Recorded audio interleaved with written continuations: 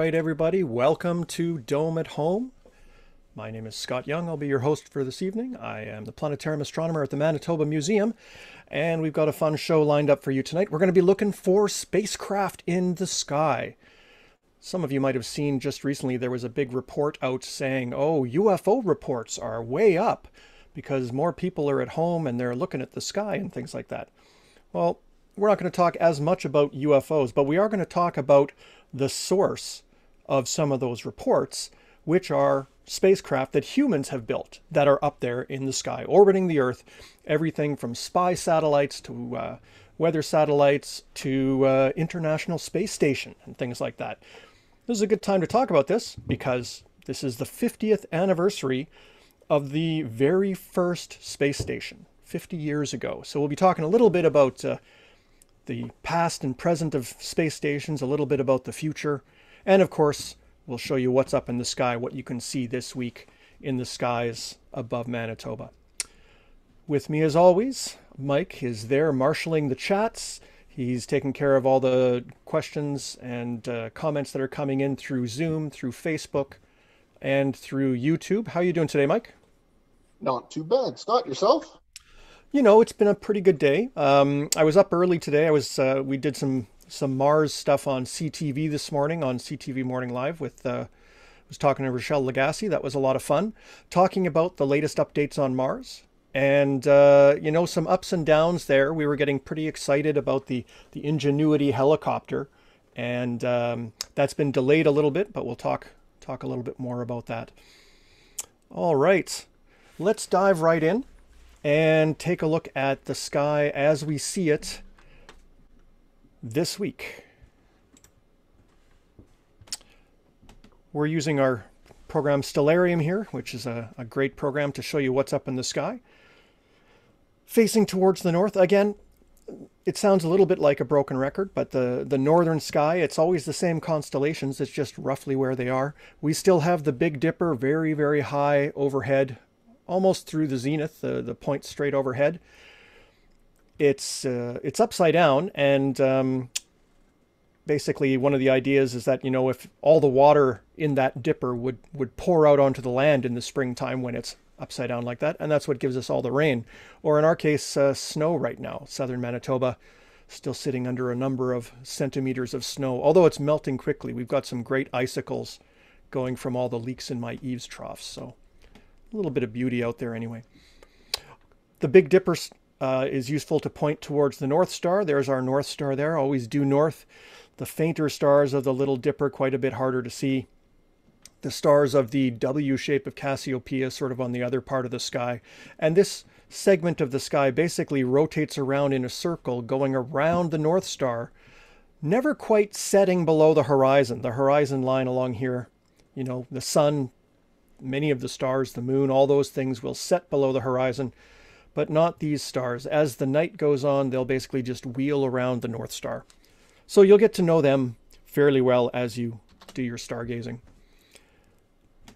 Heading over to the west, we've got something bright coming up. The thin crescent moon is right in this space here. It shows as a big white marker for some reason until we zoom in, but it really is a very, very thin crescent. Let's just get in there nice and close and get a good view of what we've got here. Yesterday, of course, the crescent moon was first visible, which started Ramadan. And so now the moon's a little bit higher. It's got a little bit bigger of a crescent. It's quite a bit easier to see. And it's right over by the bright red star Aldebaran over here in Taurus the Bull. Over the next few nights, as we zoom out, the moon will be higher and higher in the sky each night. It's basically orbiting around the Earth, and so that moves it this way. And, oops, pulled out my headphones again. That basically gives us the next few days with the moon rising higher and higher and getting to more of a crescent. Up above the moon, we have the planet Mars. Still there, still hanging out, quite faint, is really, this is really its swan song, but it's kind of cool to still be able to go outside if it clears up and actually look at the planet Mars and see it with your own eyes while at the same time we're getting all these great pictures back from the Perseverance rover and things like that. It's pretty cool that we can actually just see that from our backyard. And if you've been watching, Mars has moved from way down here near the Pleiades, the star cluster over here, and has been moving up here over the course of the last multiple weeks. So we're seeing that orbital motion again. In another couple of nights, the moon will actually be quite close to Mars. And so if we get clear skies, that'll be a nice photo op. If we hop over to the southern part of the sky, and again, I'll zoom out a bit here. We have all of the spring constellations starting to take center stage. Leo the Lion up here, the backwards question mark of stars, sometimes called the sickle, which is pretty easy to spot. It's not quite as easy as the Big Dipper, but almost. It really does just sort of jump out. The stars are nice and bright and close together. And then the body over here. We've also got many fainter constellations that are still up there. Over here, Cancer the Crab. And then over on this side, Virgo the Maiden. More constellations of the zodiac. Right now, no planets cruising through those particular zodiac constellations, but eventually planets will show up in those ones because that's what the zodiac is. That's the path that the planets will take as they go around the sun and as they appear to move through our sky. Moving over towards the east, we're still seeing more and more of our spring constellations coming up. A couple of weeks ago, we talked about the constellation of Boötes. Boötes, the herdsman, is actually looking kind of like an ice cream cone with a blob of ice cream on top. The bright star Arcturus, one of the brightest stars in the northern hemisphere, really a marker of spring, great thing to watch for. And we can remember how to identify Arcturus by starting with our unmistakable Big Dipper. You've got the bowl stars, but then you've got the curved handle. The handle has an arc, and you can follow the arc to Arcturus. Oops. And that gives us a handy way to remember that star. Arcturus is coming up in the east, and that'll rise higher as the night goes on. Just rising are, I think I talked about this last week, the bright star Vega is just coming up in the northeast. This is a summer star, and definitely something to watch for. In between Vega and Arcturus, there's a couple of faint constellations. We're going to just zoom in a little bit here just to get a slightly better view. But this one here is kind of like, I mean, it looks like a curve here, but to me it kind of looks like a smiley face with two eyes above it. When you look at it in the sky, that's what I think of it. This is a constellation called Corona Borealis, the Northern Crown. And it's just a nice little curved group of stars to look at. You can almost fit the whole thing in a pair of binoculars if you're using binoculars to look at the sky, which I always recommend. So that's definitely worth checking out. Right next to it is this sprawling group of not particularly bright stars, but they're bright enough to see once they get up high.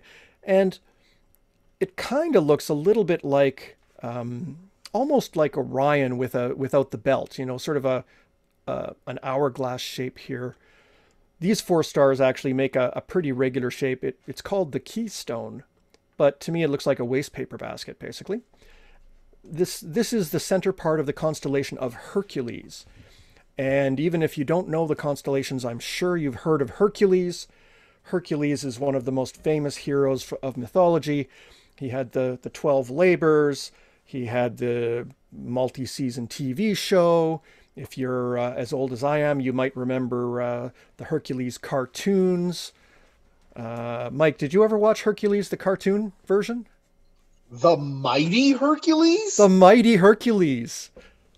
That's right. Yes, I might have watched that a little bit when I was a kid.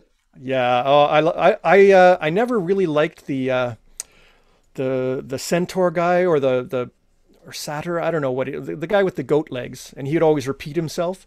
But then Hey, that's right. There you go. And Daedalus was the bad guy. He was some kind of evil wizard. But then all of the monsters, whatever they were, they would fight a hydra or a lion, or, you know, one of the many things that Hercules had to do was fight all these monsters. And every single monster would make the same sound effect. It would be whee, whee. And it was ridiculous because you'd have this lion animated fighting and it would be making noises. So Uh, anyway, yeah. Ashley's pointed out that the centaur is Newt.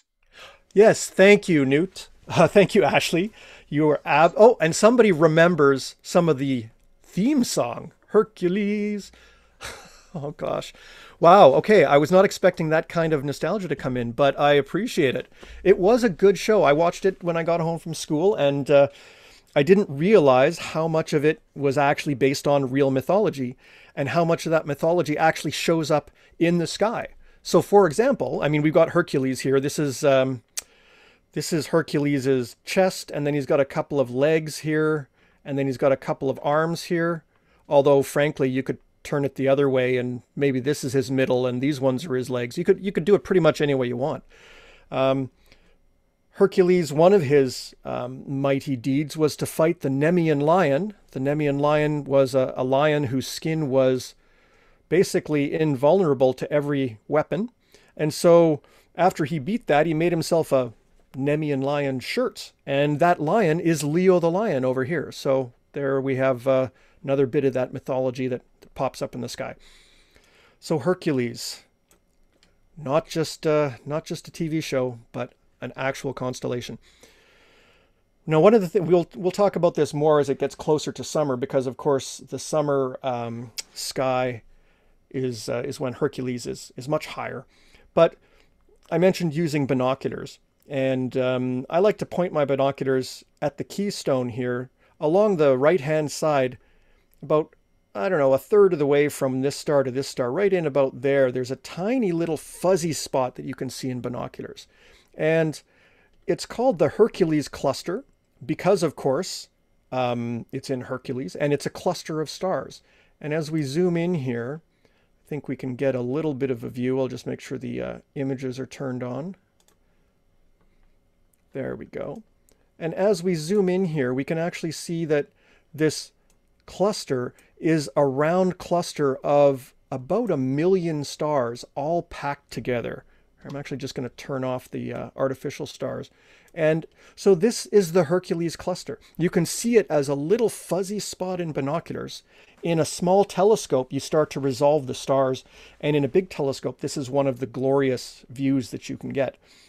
So this is a cluster of 1 million stars all packed together in a ball.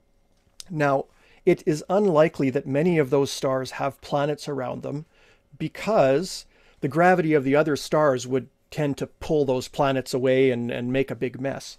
But imagine if you lived on a planet that was in a globular star cluster. You wouldn't have one sun in the sky. You'd have 1 million suns in all directions. It would never be nighttime for you. You would never know that there were stars. You would only know about the million suns or whatever that are surrounding you. You probably wouldn't even see the sky. You probably couldn't even go outside because it would just be too bright all the time. So it would be a really different existence to have that kind of view.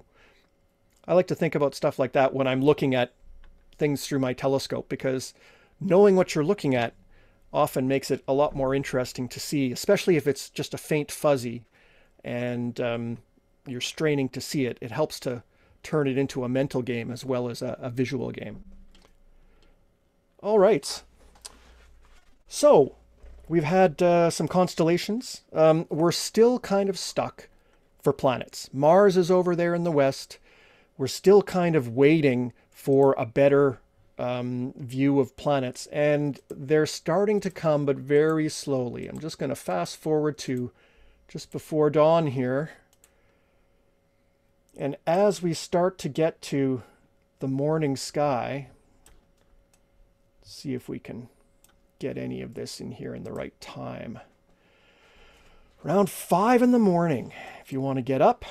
5 in the morning, basically you're looking at the same sky that we will see in August or so in terms of the early evening. So you're kind of getting a preview for summer if you do get up that early. Off in the southeast, we've got a couple of planets. There's Jupiter, the biggest planet. It's finally far enough away from the sun and high enough above the horizon to see. And way over here, quite a bit fainter, is the planet Saturn. They're still pretty close together from their close approach last December, where they were almost touching in the sky. Jupiter's closer to the sun, so it's moving this way faster. So it passed Saturn. Saturn's still moving this way, but it's a lot slower, so we don't see it move very much. Over the next few months, they'll be rising earlier, and they'll be getting farther and farther apart and a little bit higher in the sky. So we'll have a chance to see those planets coming up into the next few months. We'll also have a chance to see Mercury and Venus coming up next month, but we'll talk more about that when we get there. Okay. We have any questions that came in, Mike, on the constellations, the planets, or on the various episodes of Hercules? What's your favorite episode? I was just about to say the chat has been busy with quite a bit of Hercules comments. I think John on Zoom has pretty much recited the entire theme song. That's nice. Great. And Kim on Facebook has decided to say that the Hercules series aired from 1963 to 1966. So she thinks that she has dated us, essentially. I want to point out that I watched Hercules in repeats. I'm not that old, but I watched it live as it originally aired. But on a more serious note, Michelle on Facebook, and I've been trying to research this answer because I don't know if you know it. She was asking how much of the disk of Mars has shrunk since its maximum size back in the fall to what I guess what it would be to now. She's had some great views and photos back then, but how bad would it be now if they went out and did the same thing? Yeah, well, so back in October, Mars was sort of at its closest point to the Earth, this orbit around, which happens every 26 months or so. And it was, so we measure things in the sky in degrees, but sometimes 1 degree is still too big. Like, for example, the size of the moon is about a ½ degree, or 30 minutes of arc, we call it. So 60 minutes of arc is 1 degree. Sometimes 1 arc minute is still too big, and we have to go into arc seconds. So 60 arc seconds is 1 arc minute. So really, really small numbers here. Mars was about 20 arc seconds across at its closest point, which in a telescope, when you magnify it, you got a pretty decent view. Now it's down below 4 arc seconds. So it is 5 times smaller, or it is 1/5 the size that it was back in October. I did take a look at it about a week ago with my telescope, the same camera and telescope that I used back in October to get some pretty decent views. And I could barely tell that it wasn't just a dot. It was slightly bigger than a dot, and one side was slightly shaded because as it goes around the sun, there's one side that isn't fully illuminated, but it was pretty hard to see anything. I didn't see any surface details at all. So it's really, really small. And that's because it's on the far side of the sun from the orbit. You know, when it was here in October, it was like very close to us, and now it's way back over here, and it's just gotten much smaller and much fainter. So wow, that was a very effective demonstration what you did with your hand there. Excellent. Yeah, I finally realized that this is close and this is far. I was doing it relative to my head before, and that doesn't work. Gotcha. Okay. And just for accuracy's sake, I just found the exact details. So yeah, you were pretty much bang on with the largest size. That was 22 arc seconds back on October 17th. And nowadays it's down to actually just under 5 right now. So still about the same sort of scale, but just for accuracy's sake, I got the info right here. Excellent, great. Yeah, so it's been quite a change, and that's why we've pretty much given up on looking at Mars right now. All right, while we're talking about Mars, of course, we've all been watching Percy and or Perseverance, the rover. We watched in excitement as it dropped off Ingenuity, the helicopter. They did some tests, they revved it up, and then they realized, hey, you know, there's something in the software here that in an odd case could cause us a problem. So let's stop for a minute. And so they actually took a look at the software and took a look at the whole system and decided that they were going to update the software. Now, the reason for this is that there's nobody there with a joystick flying this thing around. Mars is so far away that radio signals from Earth take 8 or 9 minutes to get there. So that is way too slow of a reaction time. If you see a picture saying, oh, I'm going to hit a rock, and then you turn the joystick, well, you've hit the rock by that point. So the Ingenuity has to be a robot, has to be totally autonomous. And they found this software bit. So that has been the last week or so. They're uploading that. They're planning to set a new date next week. So we'll be looking forward to that. It's kind of a neat stunt. I mean, really, flying a drone on another planet, it hasn't been done before. The air on Mars is really, really thin, as thin as or thinner than what it's like up in the tops of the mountains here on Earth. So that's actually kind of cool because every year there's a bunch of people that go mountain climbing, and sometimes, you know, there's a storm that rolls in or whatever, and they need to be rescued. And helicopters can only go up so high because the air gets too thin. So, I mean, it would be cool if we were able to learn more about, you know, thin air helicopters from this. But quite frankly, I think the main reason they're doing it is just to get those amazing drone shots so that the one robot can take a picture of the other robots, and it's just going to be cool. So very much looking forward to that. And I guess we've kind of already segued. Just so you know, we're not getting any sound off of any of your videos that are coming up there, Scott. Oh, well, there wasn't sound on the Ingenuity one, but there should have been sound there. I meant your the title screen didn't have music, and neither did cool space stuff. Oh, that's unfortunate. Okay, well, thank you very much. We we had a glitch with that. Oh well, we'll see if we can fix that around. Yeah. Very quickly, can we just take our friend Melissa on Zoom had a quick question about Mars and about Perseverance, and they were asking, what is NASA doing with the physical samples from Mars? Will this be part of a longitudinal study? Oh, yeah. Okay. So, well, right now, the physical samples are being collected, documented, and then kept with Perseverance. And because Perseverance has no way to bring it back. So what they're doing is that a future mission will go and land near Perseverance, pick them up, and then come back to Earth with them. So for now, they're just storing them. And it's going to be, I mean, I think they can bring back something like 12 or 15 samples. It's not a large amount, and the rover really can't go all that far. So it's not really, even calling it a study is maybe too grandiose. It's really picking up a couple of samples. And so, of course, we'd love to be able to get a true representative sample and go throughout the entire area of Mars, but that's just beyond the capabilities right now. So really, it's like that first sample, you know, oh, here's some rocks from Mars. We can bring to bear all of the technology we have here on Earth in the labs. We can learn everything we can about them, and that'll maybe tell us what instruments to put on the next rover. And that rover will be able to do more detailed sort of follow-up science. So it's a pretty long-term effort, really, to get this out. Now, of course, all that could be thrown off by some discovery. If they find, you know, fossilized life, or they find water on the surface, or they find something like that, that'll totally change the plans. And so could funding. We've heard these plans before, and sometimes they just get delayed. So I tend to not think too far in advance with all this. So far, they're going to grab the samples, they're going to have them all safe and documented, and then they'll come back to Earth at some point.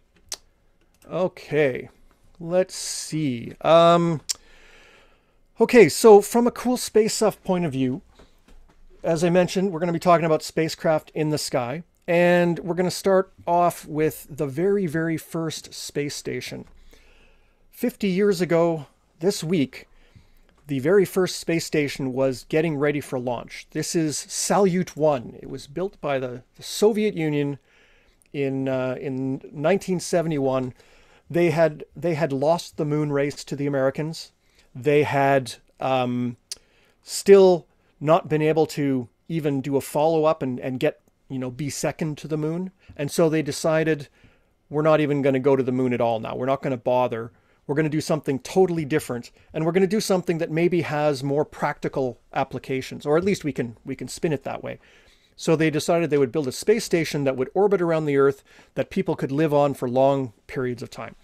and they built Salyut, which is quite a remarkable piece of technology, quite honestly. It's the green part here, and it's basically made of 3 cylinders. There's one over here, the big one, and then there's a little sort of a cone that reduces down to this cylinder. Then there's another little cone that goes down to this cylinder. So it's sort of these 3 cylinders in a row, which is great for making models because you can use toilet paper rolls or whatever and make these models. The white thing over here, this is the Soyuz spacecraft, which 50 years ago had already been flying quite a bit and is still in fact flying today. So this is how the people would get up and down, and then they would dock with the space station. They would go inside, and here you can see there's a little astronaut.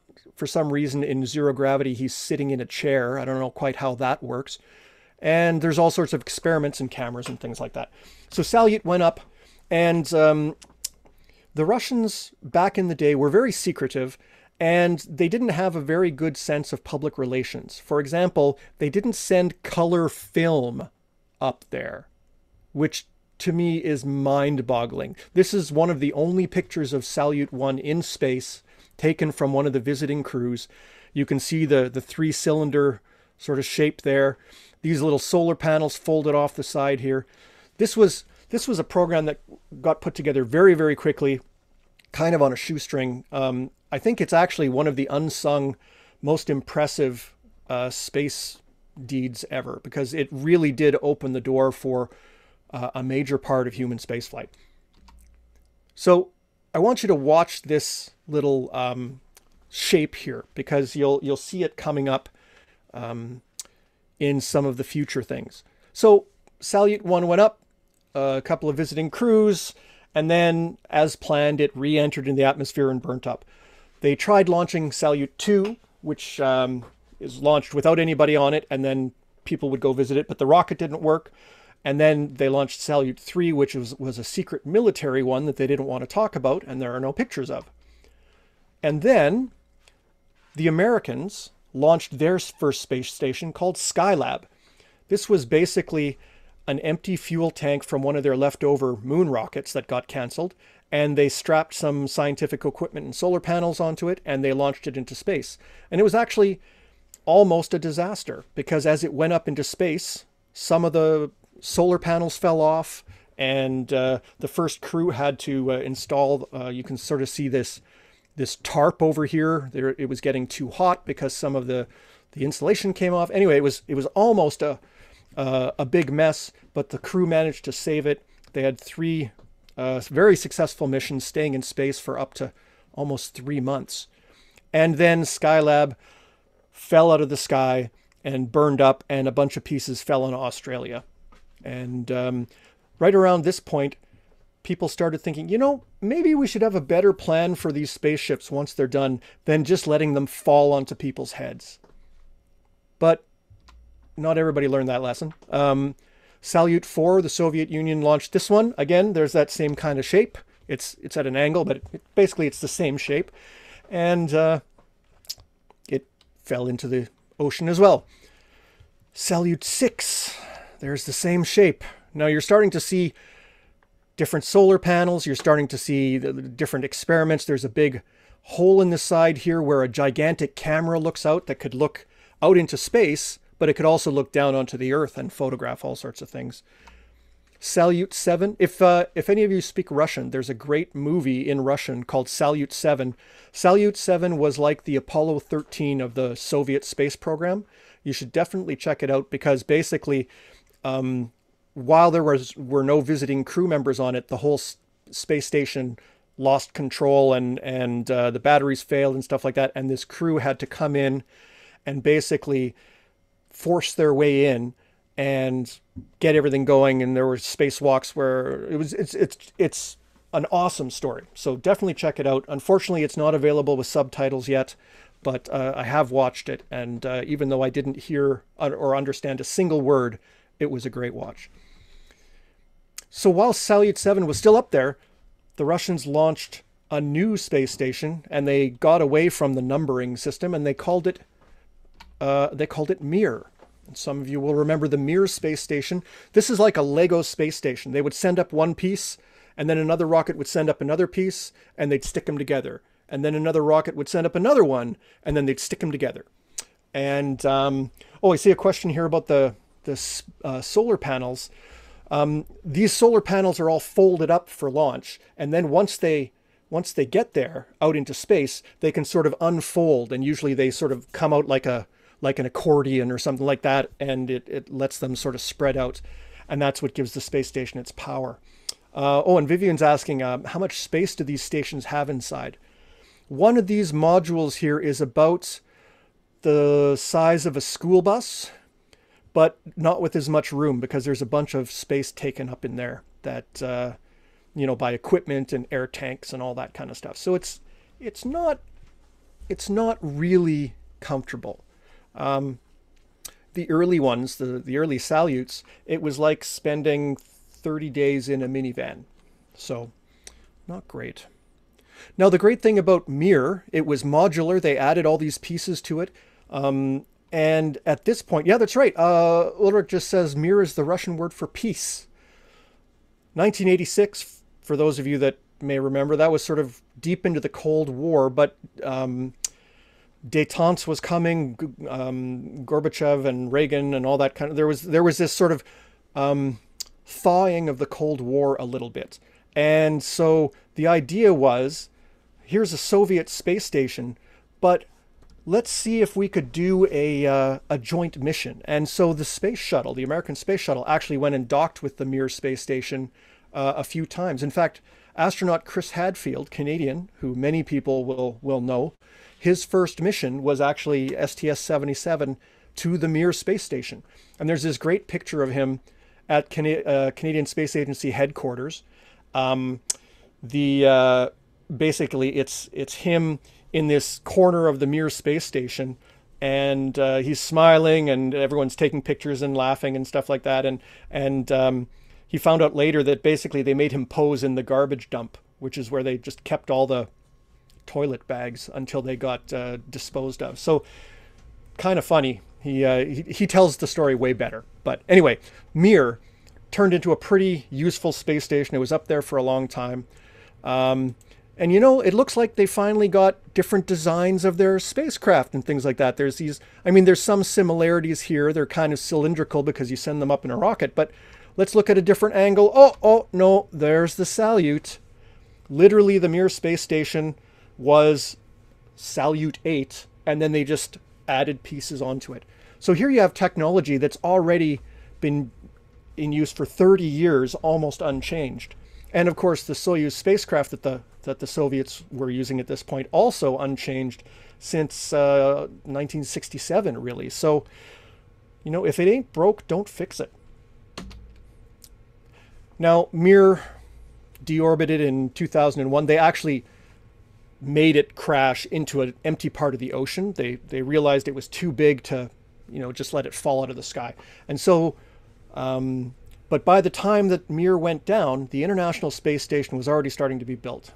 And this originally was, the Americans were going to build one, and then the Europeans wanted to build one, and then the Russians were going to build one, and China was going to build one, and there was some discussions, and basically the European Space Agency, Canada, Russia, the United States all got together and planned what is still the largest international technical project ever. It's up there with the Panama Canal and those kinds of things in terms of the achievement. It's got these massive solar panels from end to end. It's about a football field. So now that's not all space that you can walk around in. Most of this stuff here is just a truss work to have the solar panels on. It's basically like just empty girders and things like that. If we look at the top view, here's the areas you can live in. So here's the Japanese module. I forgot Japan was involved there. Here's the European space module. This section down here is the American space. And then down at the end here is the Russian space. Oh, and look at that. The Salyut shape shows up again in the Zvezda module, which is the main Russian living space. So 50 years on, the very first space station still sort of lives on, at least in concept, as part of the International Space Station, which I think is super cool because, you sort of think, oh, technology changes things so quickly. Well, when it has to, yes. And obviously the insides of the Salyut space station have become computerized, and there's all these additions, but the basic form worked so well that they didn't see the need to change it.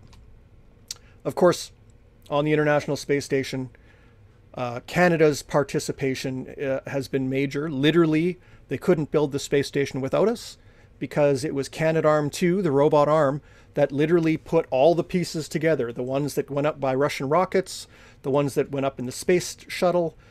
The Canadarm1 would pick it up, hand it to Canadarm2. Canadarm2 would put it in place, and the astronauts would bolt it in. And basically that's how you have the space station go. Right now, many of the resupply vessels that come up with the fresh food and air and all that kind of stuff are grappled by the Canadarm. They don't actually have a proper enough guidance system to go in and sort of dock to the right spot. So they just fly near the space station. Canadarm2 grabs them and then puts them where they need to go. It's a much safer way because you really don't want something to crash into your space station. One of these vehicles trying to get into the garage or whatever, and they hit the door or they, hit the house instead. Not a good thing. On the International Space Station right now, this is as of today. So there are 6 spacecraft attached there. There's the Dragon spacecraft. This is SpaceX's big thing. There's the Cygnus spacecraft. This is a robotic freighter that brings up basically supplies. There's 2 Soyuz spacecraft. Those are the Russian 3-person spacecraft to bring the crew up. And then there's 2 Russian Progress robotic freighters that come up with fuel and air and stuff like that. And actually, one of them was just used to help change the space station's orbit just a little while ago. As the space station goes around the Earth, it slowly starts to sink down. So before they're done with these robotic spacecraft, they use their engines to give the space station just a little boost so that it can stay up again for a little while. There's the question right there. Mike just asked, does the space station need to boost itself?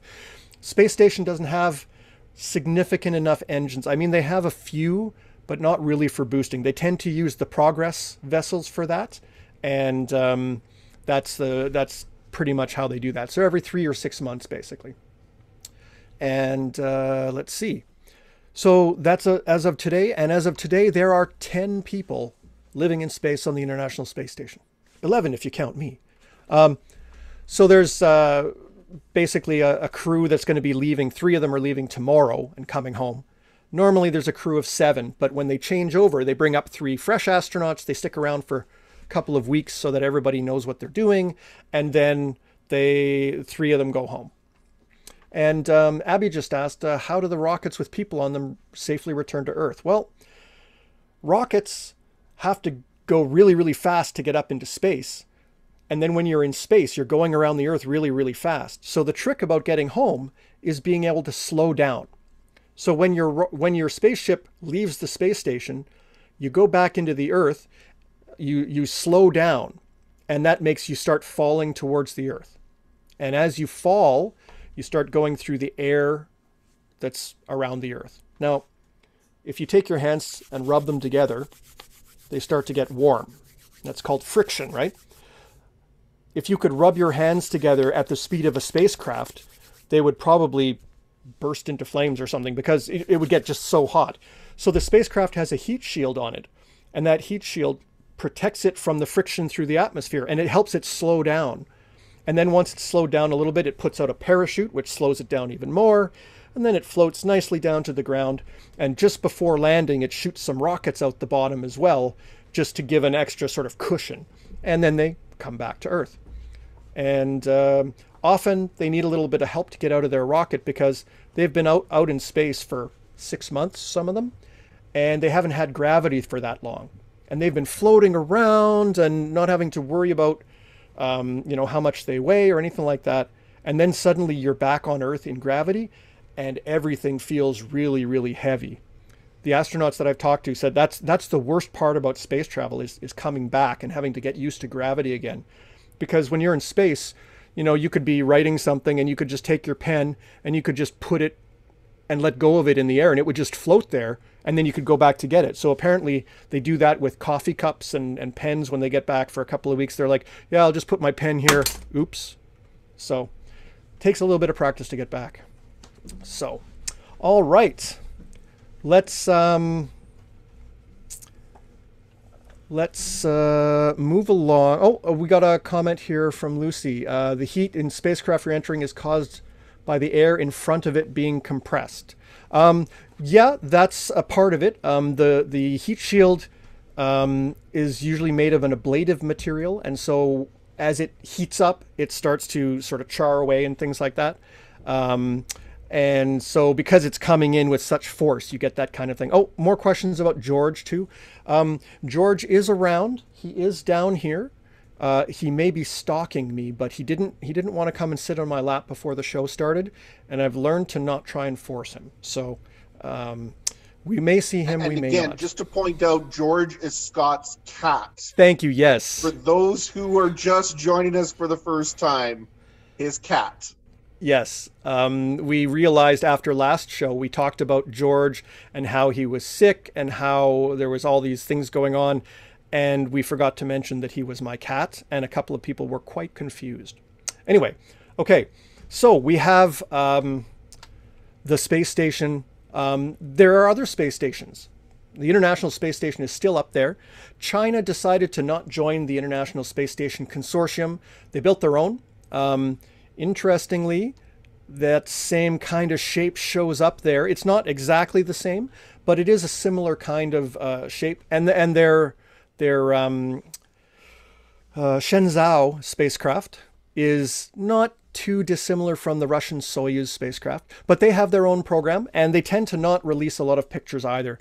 They've flown a couple of these Tiangong spacecraft, and their next plan is to take the same kind of thing and do like the Mir space station, where you have several modules that get stuck together in orbit. So that'll be interesting. There'll be another group of people living off the planet. One of the things that I think is kind of neat is that, so in 1998, when the International Space Station started having astronauts on it, that was the last time that all the humans in the world were together on Earth.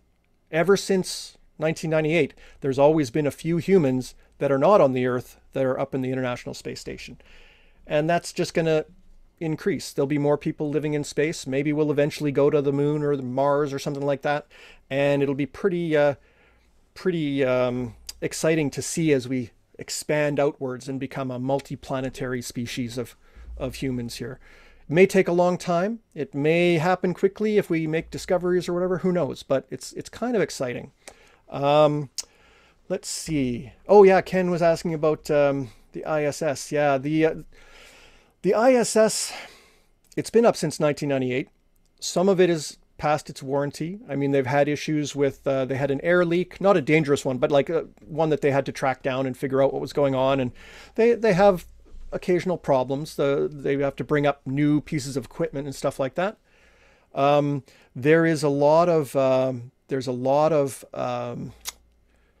talk about what is going to happen with it. It would be a shame to just let it fall into the ocean. And in fact, the Russians have sort of suggested that if that's going to be the plan, they'll just take their part and keep it up there and operate it themselves and sort of disconnect from the space station. We'll have to see what the plans are. But as long as it's safe and useful, it kind of makes sense to keep it going. There's even been some suggestion that you could send a giant rocket up there and then just take this thing and push it out towards the moon and put it in orbit around the moon. I think that's maybe a little too difficult, but still some interesting things. Oh, and a couple of questions here about food in space. And then Lucy had a comment about tube and a toothpaste kind of thing. Well, in the early days, they didn't want you to have anything that would get out. You know, if you've got a bowl of Cheerios in zero gravity, they're going to float all over the place. So everything was in a tube and you would eat it like a milkshake. Like in, oh, Wall-E, you know, where they're all getting all of their cupcakes in a cup, that kind of stuff. Well, now they actually realized, NASA discovered this great stuff. It's called sauce. And so if you make a sauce for your food that is thick and sticky enough, the food doesn't float away. So you can actually now have real food in space. And the astronauts actually get to taste their menus before they go up there and pick the things that they like the best. So you can have real food. Shrimp cocktail is one of the things that apparently is quite popular.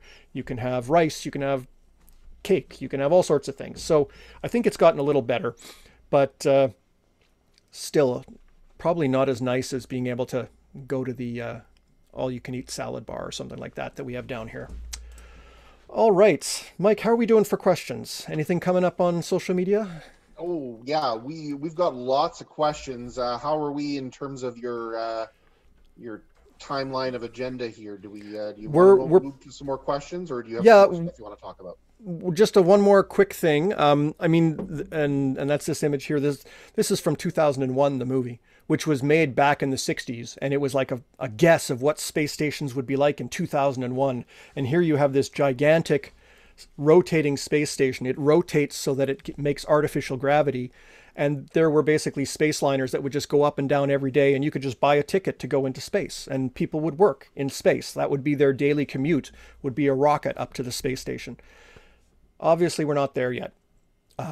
But this kind of concept is not really that far-fetched. I mean, we could do this now. It would just cost a huge amount of money, and you have to sort of prioritize where you spend your time, I guess. But science fiction has always looked ahead farther than we can maybe reasonably get to. You know, you got the Star Trek universe, which sort of gives a very hopeful future for humanity as we expand outwards and potentially meet other intelligent species and stuff like that. So, I mean, science fiction doesn't always necessarily get it 100% right, but it's amazing how much of the technology has been forecast by science fiction. So it's not too surprising that science fiction is sort of undergoing a renaissance right now. Lots of people, you know, seeing that kind of stuff for maybe the first time, and it's become quite popular. I know that Mike might be a slight Star Trek fan.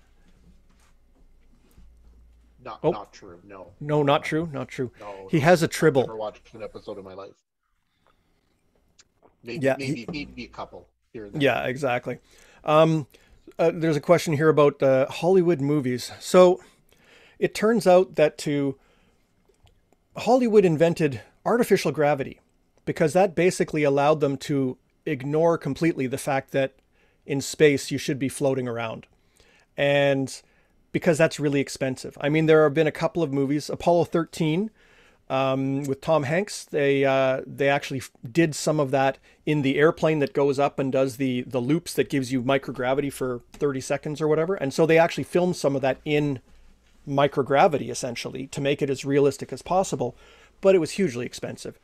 Most of them just say, oh yeah, we'll just press this magic button and suddenly the artificial gravity kicks in. It's totally a budget thing. It's kind of too bad. Even in science fiction, you've got all of these... which Star Trek was it, Mike, where they were in the nebula and they went down and then up again to surprise the other guy, and that was apparently a big deal because he was thinking in 2 dimensions instead of 3. Was that Wrath of Khan?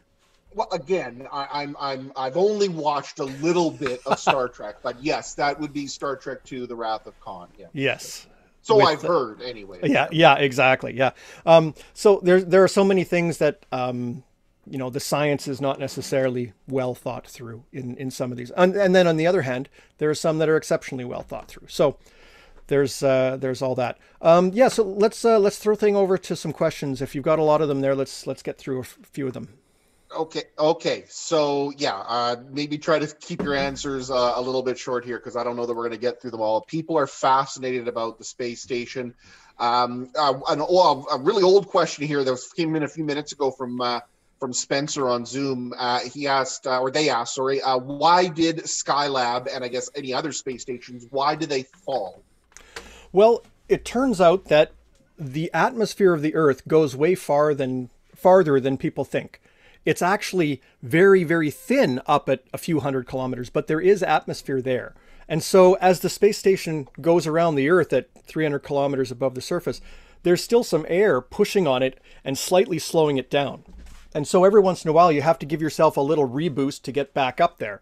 And that was the whole point of the Progress vessels and their refueling and all that kind of stuff, so that you could sort of boost yourself up again. If you went high enough, you would be able to avoid that. But the problem is, it's much harder to go up that high with something big like a space station. You need a much bigger rocket.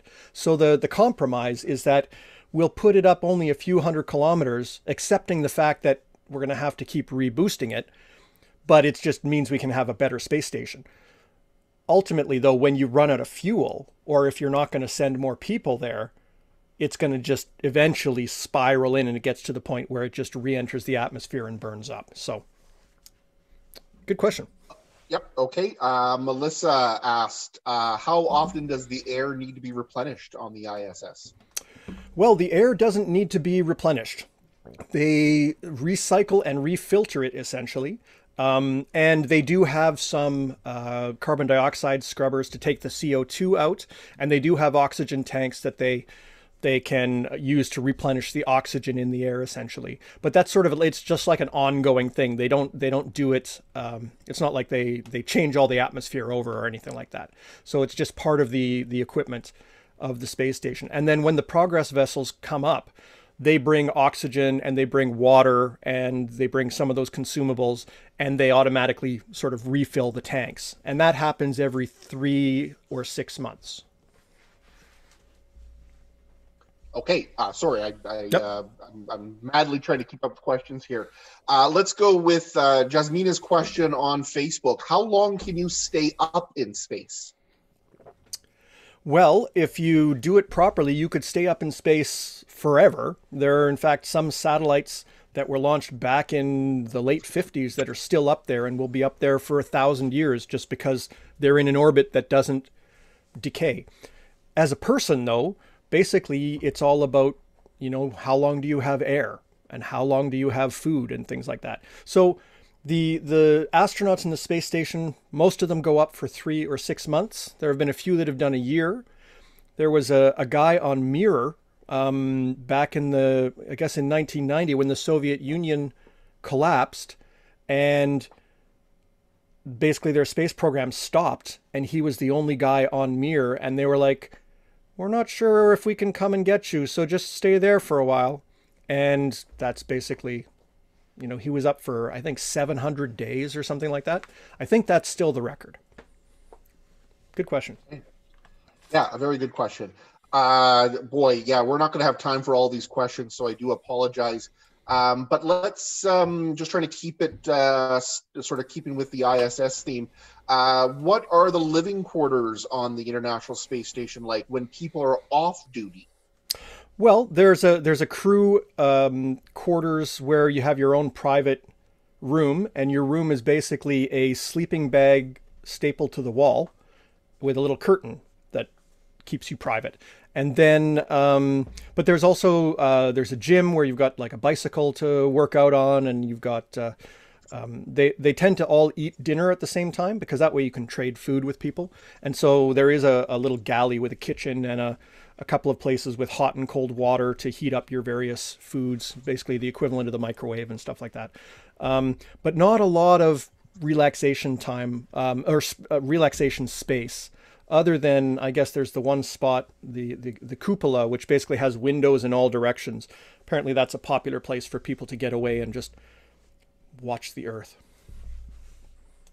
Good one. Okay, and maybe I'll just wrap things up, because like I said, we're not going to have time for everybody's questions here. But a lot of people just sort of asking about life on the ISS.